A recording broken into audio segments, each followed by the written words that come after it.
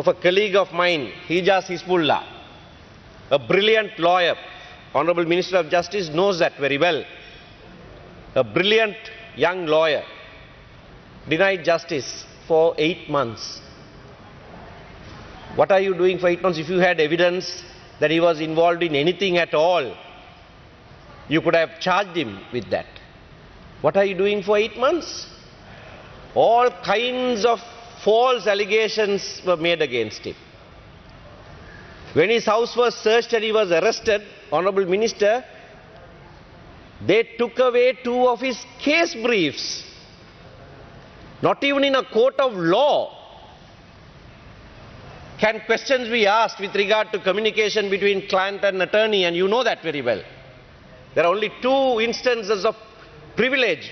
One husband-wife and the other is attorney-client privilege. That's how sacrosanct communication between a lawyer and his client is. But they took even his client's files. Can't he have clients? Can't he handle cases for people who are later found to have committed other crimes? Is a lawyer to be blamed? All right, even if you did that, in those files, if you found anything, you could have brought that to light. You could have produced him before court. Nothing. Nothing to date. All kinds of spurious allegations are being made. Something about a school, that he was involved in some school. Now that school is still functioning. Nobody else has been arrested in respect of that school. That school is functioning. Everybody is happily running that school.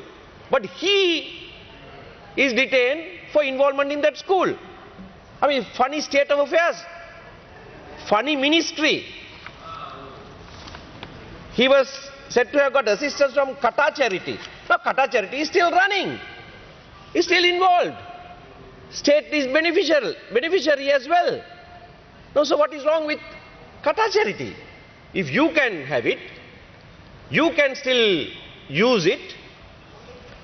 You accuse him of being involved with Qatar Charity. There is not an iota of it. I have not spoken about Hejaaz Hizbullah until today. For good reason. If there was something against him and there were investigations, let the investigators be free to find evidence against him. But after 8 months, his wife just gave birth to a child. He hasn't been able to even see his wife. Access to lawyers have been denied.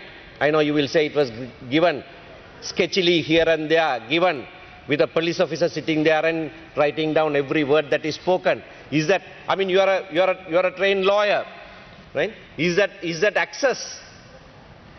I'm picking one case, one emblematic case, to show how many thousands more are suffering like this. I'm picking that case because he's a lawyer. If you treat a lawyer like that, how do we expect you to treat anybody else any better?